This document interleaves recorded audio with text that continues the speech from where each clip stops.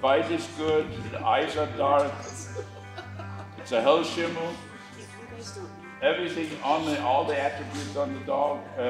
She's a compact dog with a lot of substance. If you look at it, the dogs, look at the bones on it, you can see it on the way the dog is structured. On the gait, it's basically, she's got a perfect gait. Everything's very good. They really like the looks of the dog and, how do I say it, big eyes for it. Enthusiastic. They're really very enthusiastic about this dog, and they really like the dog, and we really need to encourage this man to breed that dog, because they said this is really something for our future right here. As a result, we have a V in type, we have an SG in the form, and we have an SG in the hair. Congratulations. Thank you. All right. Good job. My name's Herman Rolling. Currently president of DL-GNA. That's Deutsch Langhaar Group North America.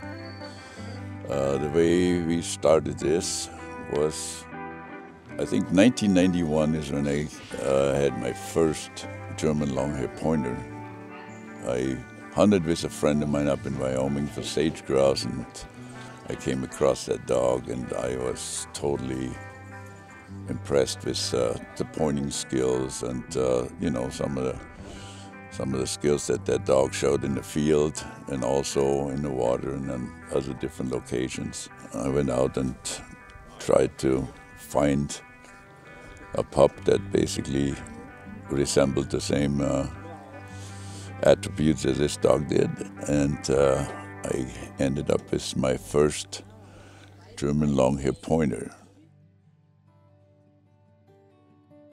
If you look at them, to me, they look like they're all based on setters at one point, but they're built a little stockier than most of your setters.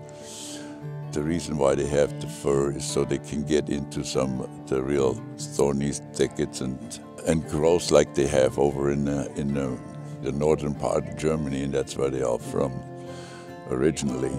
The other thing that they were bred for is for the love of water, because there's a lot of water over there for waterfowl hunting.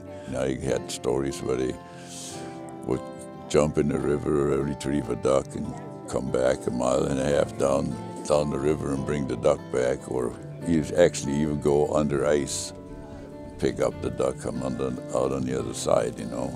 There's some stories that about the retrieving of those dogs, the retrieving skills that are phenomenal.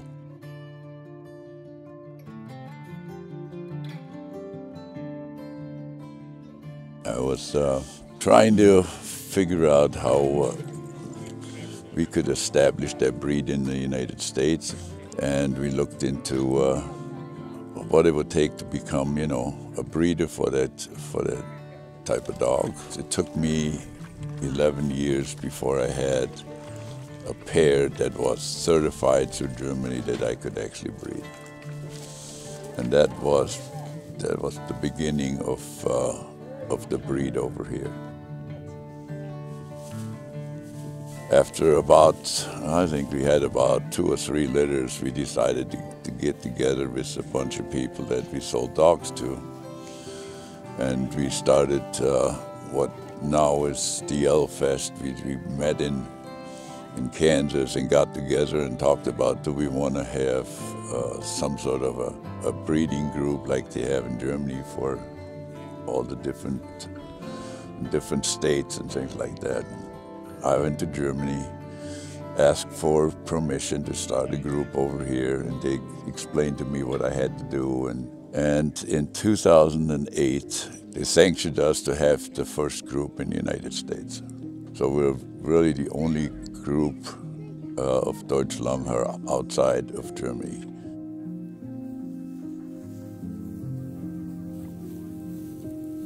I'm Deb Mella, and I am the DL-GNA Club Secretary. We have been involved with the breed for just about 11 years now. I didn't have any hunting experience prior to getting our dog. I was excited to have a dog that could be at home and we could have as a companion, but hunting certainly wasn't something that was my priority. As we had more time with the dogs, I actually kind of expanded one of my hobbies of photography and spent a lot of time walking along with him, taking pictures of the dogs, taking pictures of the scenery as we traveled different parts of the country to do some hunting trips. During that time, I just got more and more involved in training and ultimately in learning how to handle a dog. This year was actually my first year that I trained and handled a dog in one of the tests, so that was exciting.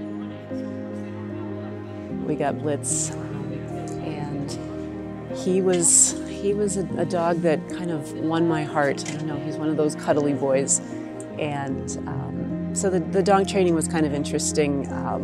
I felt like I had to be so much more in the moment with handling a dog versus just standing back and giving advice. I was the one that was front and center.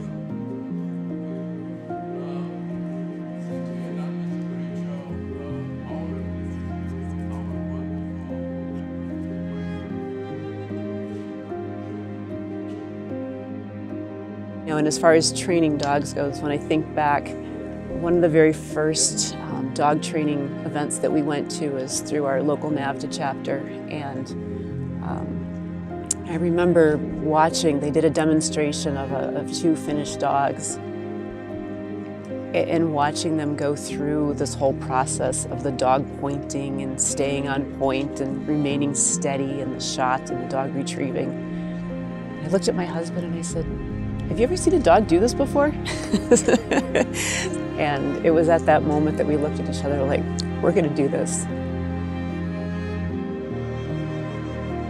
Deb and I have tried doing lots of different hobbies together. And we tried golf, we tried bicycling, we tried a lot of things. But the hobby that we share the most passion together about is dog training and handling these dogs. It's something that we work together on. We go and take a dog to train a dog. We talk about what we're going to do on the drive down there. When we go through the training scenarios, and when we're coming home, we talk about how it all went. It has become a hobby for us that we both can do equally as well, and it's a lot of fun. It adds a lot. My name is Joe Mella. I have been upland bird hunting most of my adult life. I started out doing it with my dad when we were kids, and we didn't hunt with dogs at that point. And it wasn't until I had started hunting again after going to school that in my life it was one of these circumstances where I began to realize it would be nice to have my own hunting dog. And of course, what you typically do under those circumstances is you think the best dog to get is the dog that all your buddies have. Fast forward to the late 2000s, and we happened to be in Madison, Wisconsin, my wife and I, who we found out that Pheasant Fest was going on. We decided to go. So we went, and we were, of course, going and looking at all of the dog breeds that I was familiar with. Near the end of the day, we were walking down one of the aisles, and at the end of one of the aisles, I saw a dog that didn't look like anything else I'd ever seen before. Your eye was just drawn to the way that the dog looked, because they're striking. They've got longer coats, they've got the long tails. I've been hunting with Brittany's and GSPs, and they've got short tails, and you see the long tail and you see the long ears, and they're just not something you typically see. Turns out they were Deutsch Langhaars.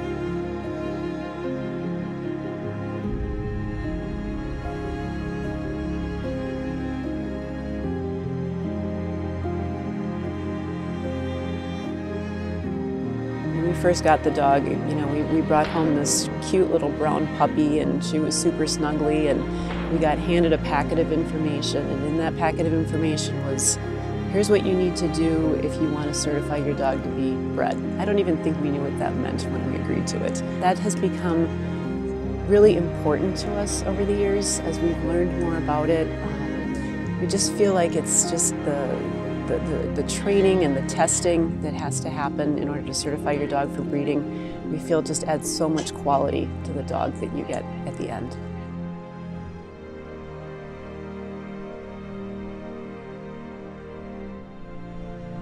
You know, beyond the dogs and what it's done for, you know, us as a couple and having a hobby, I think that the camaraderie that we have through the club is just, it's so much more than what we would have ever imagined. Just the friends that we've made, the contacts, you know, different people that we've trained with, and just have, you know, I think made some longtime friends.